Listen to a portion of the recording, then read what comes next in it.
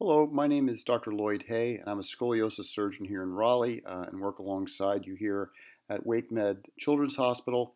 And I just did an in-service for the pediatric nurses here at WakeMed this past week, and Wanda just asked me to make a video of this to help train new nurses coming on the floor to orient them about how we take care of scoliosis patients here at WakeMed.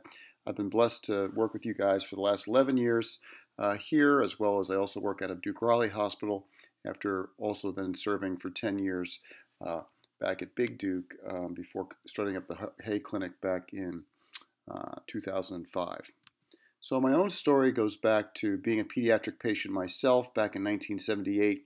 I was hit by a car and could easily have been killed, but a wonderful doctor named Mark Pittman, orthopedic surgeon, was willing to take on my very rough case where I had a very bad open tibia fracture, and he basically helped put my leg and my life back together. But he was part of a team that also included nurses, physical therapists, and others that really then inspired me to combine engineering with compassion to help serve other patients. So for the last 21 or more years, I've taken care of kids and adults with scoliosis after being blessed with excellent mentorship and training at Boston Children's under Dr. John Hall and John Emmons and others for my chief residency, fellowship, and residency training. I also received adult training at Duke, neurosurgery orthopedic training, where I also served on faculty for 10 years. So my own journey as a pediatric patient goes back to 1978, as I said, where basically my life was turned upside down and also faced the potential for an amputation. But Dr. Pittman, who wasn't even on call, was willing to take on my case and do a careful physical exam and then do a series of surgeries with bone grafts and debridements over several months in the hospital to help put me back together again.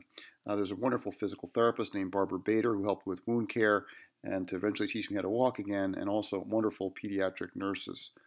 I think the key thing in terms of developing my own understanding about the pediatric and adult patient was my own 3-month stay in the hospital. And I just remember my football coach crying the first week I was in the hospital, knowing that I'd never play football again. 11 surgeries, 2 iliac crest bone grafts, taking my exams in the hospital, 2 bouts of sepsis, always facing the risk of amputation, lots of painful dressing treatments and Hubbard tank treatments, trying to just count backwards to not think about it. And even people being kind enough to bring me a harmonica that I could actually play in the Hubbard tank to help keep my mind off of the painful treatments. Dr. Pittman was great, but he also had some quirks in that he always used to hang on the traction on the end of my bed, which made the traction wiggle, which hurt my leg, but he just couldn't seem to remember that. And I was also blessed with a wonderful supportive family and even my pastor from my church who came and visited me every single day for the 3.5 months that I was in the hospital, which was a real blessing. So the compassion story that Wanda asked me to share again this past Sunday when I came in to speak to the nurses goes like this. About 2.5 months into my hospitalization, I really just wanted to go outside. I was in there for basically the whole summer. And so I asked my doctor, Dr. Pittman, if I could possibly go outside even just for a few minutes. And he said, there's no way that leg is going outside of this hospital because I still had an open wound. So I was he left and I was crying, and the nurse came into the room and asked, why are you crying? And I said, my doctor just won't let me go outside even just for a minute. And the nurse then says, tell me exactly what the doctor said. He says, there's no way that leg is going outside of this hospital. So she went, okay. And then she came back a few minutes later with another nurse and a stretcher and actually wheeled me down the hall to an emergency exit, which they were somehow able to open without setting off an alarm. And they actually slid me out the door on this stretcher all the way out so that my waist was basically at the door frame, so that my top of my body was outside the hospital enjoying the fresh, clean air, whereas they did obey the doctor's order that my leg indeed did not leave the hospital. And I'll never forget that act of compassion where the nurses went the extra mile for me. So that really created a vision for me to go and do likewise and to serve. And I actually applied some tinkering and some engineering to help redesign the external fixer on my leg, which was too weak, using parallelograms, and used some triangles to help create a stiffer, better frame that actually allowed the leg to heal. And I really appreciated my doctor allowing me to help with that, and that kind of inspired me to combine engineering with medicine, which led to me to go into medical school and then residency, and that's where I learned about scoliosis surgery, where we're putting frames on the inside to help kids and adults who were badly crooked to have a new life.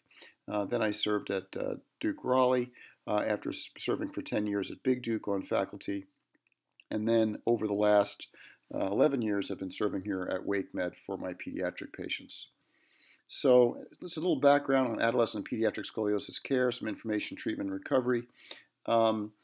With that background, the key objectives here are just to identify the different types of scoliosis, discuss the treatment options, look into depth into the scoliosis surgery, discuss the expectations, and then go over how adolescents differ from adults, and go over some of the diagnoses, including kyphosis, spondylolisthesis, and then, as we did for the talk, actually answer some questions. So what is scoliosis? It's a lateral curvature of the spine, either an S shape or C shape. It could be due to congenital, genetic, or other reasons, neurologic, including cerebral palsy. It's basically, we diagnose it by getting a Cobb angle greater than 10 degrees, and it can affect the bones, muscles, tendons, and ligaments in the spine. So this can be a lifelong problem. We'd like to catch it early in life so we can possibly treat it with a brace. But the bottom line is the spine is a complex column of over 17 different levels, where each of those joints with the disc and the facet joints can basically have angular changes that can lead to a buckling effect. And this, even after kids are done growing, can lead to asymmetric loading that leads to asymmetric degeneration and then asymmetric deformity that can actually progress throughout life and cause major quality of life and other even breathing problems later in life. It's basically a vicious cycle that we want to avoid. So the biomechanics of this has to do with the way the cartilage works, in that even in patients where they're done growing and we think that everything is stable, well, no, 68% of them will actually continue to progress during adulthood, which is why we want to track them carefully while they're growing, but actually keep an eye on these scoliosis patients throughout their life. And this is just a good example of that on the far left. There's an example of an MRI study that was done looking at the disc changes in adolescent scoliosis patients, showing even during adolescence the discs can actually start to dehydrate and become damaged. However, if you, in this particular study where they did scoliosis surgery on these kids and re-MRI'd them, we actually saw improvement in the rehydration of the disc. So some of that damage could actually be reversed with realignment. And what we want to avoid is what's on the right-hand side here. We have a 53-year-old gentleman whose thoracic curve progressed, which was a structural curve, but then his whole lumbar spine buckled, and there's basically bone on bone, and he's having a difficult time working on the riverboat in Mississippi as a result, a problem that could have been avoided if treated earlier. And that also creates major posture and self-image issues for many patients, and in some severe cases can even cause potential decreased pulmonary function. Idiopathic scoliosis really means we don't really know what the cause is. It generally occurs during adolescence and mostly during the adolescent growth spurt. About 30% of people have a family member with scoliosis. If boys have scoliosis, they're much more likely to pass it on to girls, but girls are 9 times more likely to have it than boys, and there really is no known cause. Congenital scoliosis is when it actually occurs from birth, and typically is segmental defects where there's bridging bone, which can cause growth abnormalities that can be pretty severe, or in some cases are not too bad, but basically it's due to actual segmental problems where vertebrae are actually stuck together, or there's vertebrae that are, instead of being like a rectangle, are more like a triangle. Degenerative scoliosis is what can happen later in life. It could start off as an adolescent or degenerative or a congenital scoliosis, but then with that wear and tear phenomenon over time, that can lead to progressive collapse later in life that can become quite symptomatic, and it can include things like spondylolisthesis or lateral slippage or forward slippage that can actually lead to nerve pinching. So what are our treatment options? We follow a lot of kids and adults with scoliosis. They're often checked by their pediatrician with scoliometers, which is a tool that we use to measure the hump. And if it's over 5 or 7 degrees, then send them in to get evaluated with an x-ray and then follow-up exam. For certain curves that are between 25 to 40 degrees, we can actually treat growing children in a back brace, as shown here with our cute little girl there with the red brace. Once the curve gets over 40 degrees, however, bracing is not really very effective. And so it's during that window we will at least offer bracing, but not force that on the kids and families, but discuss it in detail. Surgery is typically reserved for patients with curves over 40 degrees or more. And typically, sometimes we do fix curves that are less than 40 if they're painful. So scoliosis surgery in depth, obviously under general anesthesia. The vertebrae are exposed, spinous prostheses are removed, screws are placed at each of the levels. We then contour the rods to the proper shape. We might take out some bone wedges to help free it up a little bit. We don't take bone graft from the iliac crest anymore, but just use a local bone graft, an allograft bone graft.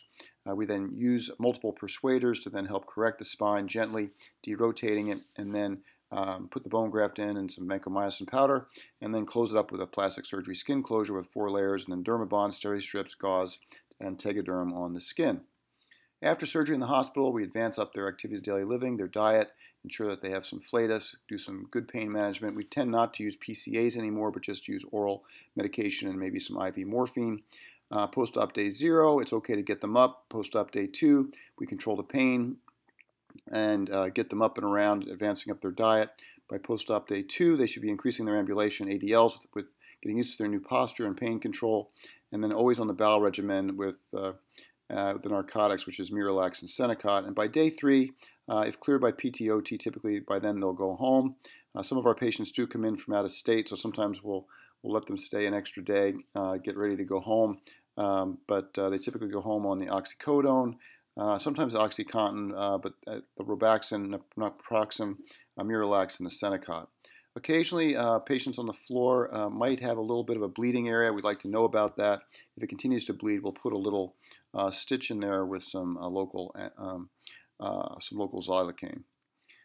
So different techniques. This is for small kids that are under the age of 7 or 8. Because of the amount of growth remaining, we'll typically do some sort of growing rod technology. This is an example of a Schilla technique where we do an anterior fusion around the apex. This child had about a 120-degree curve, and then do a posterior approach with a segmental fusion in the middle, but then with sliders. So you'll notice the rods are a bit long at the top and bottom. Those top screws can actually slide to allow for continued growth, and then the child would come back for a final procedure when their chest has grown and their spine has grown more. There's a new technique that's just come out recently where we can do a similar thing using magnetic rods with a similar type of outcome. So this is just an example of a mild scoliosis that was corrected using instrumentation fusion. This is an example of a much more severe curve in a 9-year-old girl. You can see a multi-level instrumentation fusion, the dramatic improvement in her posture. The mom was just blown away by how nice her posture was, even on post-op day 1 when she's sitting up on the edge of the bed. Life-changing for her. And she's now doing very, very well with her family. And then we have the more extreme cases. This is Jonathan, who is kind of a celebrity at WakeMed. We did his surgery last fall. He was in the hospital. He had a 130-degree curve, status post multiple surgeries, had some difficulty breathing and difficulty gaining weight. He actually was losing weight or just hanging even, not growing. So we admitted him for about 6 weeks ahead of time, skeletal traction, improved his nutrition with a feeding tube, and he actually gained a incredible amount of weight, 14, 16 pounds over a few weeks. And his spine was twisted like a pretzel, rotated over about 90 degrees. And so we had him in traction all the time. This is a cart that Jonathan's dad, Mike, and I built for him so he could walk around, even ride a skateboard down the hallway here at WakeMed. And various people, including one of my scrub techs, came in, Sheila, to spend time with him doing arts and crafts there at the hospital at WakeMed, which became a second home. And his spine gradually was stretched out using the traction, and they were able to do our definitive surgery. And this basically transformed the way he looked over time, as his dad, Mike, documented. After surgery at home, generally there's no PTOT needed. They just walk. In adults, we've seen some hardware breakage due to physical therapy. That's not an issue for the kids. Our kids have no restrictions. We allow them to go back to sporting activities as soon as they feel able, and they generally return to school in about 2 to 3 weeks.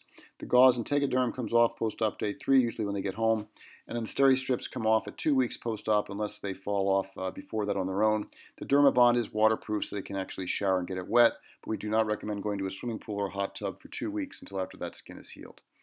after surgery, the first year, and for a lifetime. Basically, we see them back at 6 weeks, 6 months, or a year. For some of our patients that come in from out of state, we just get them x-rays done locally, and they get sent in to us, and we just talk on the phone or go and visit them separately. And adults occasionally require revision surgery above or below the fusion, which is why we like to catch them earlier before they have that disc degeneration. And women can get pregnant later on and have epidurals below the hardware. They just need to know where the bottom of the fusion is. And generally, the flexibility is well maintained, and growth typically is not stunted. They actually have a big growth spurt on the day of their surgery, especially with kyphosis patients who will grow several inches, 4 or 5 inches possibly, on the severe deformities. Our adolescents go back to participating in sports and activities as soon as they feel ready. Adults have some more restrictions.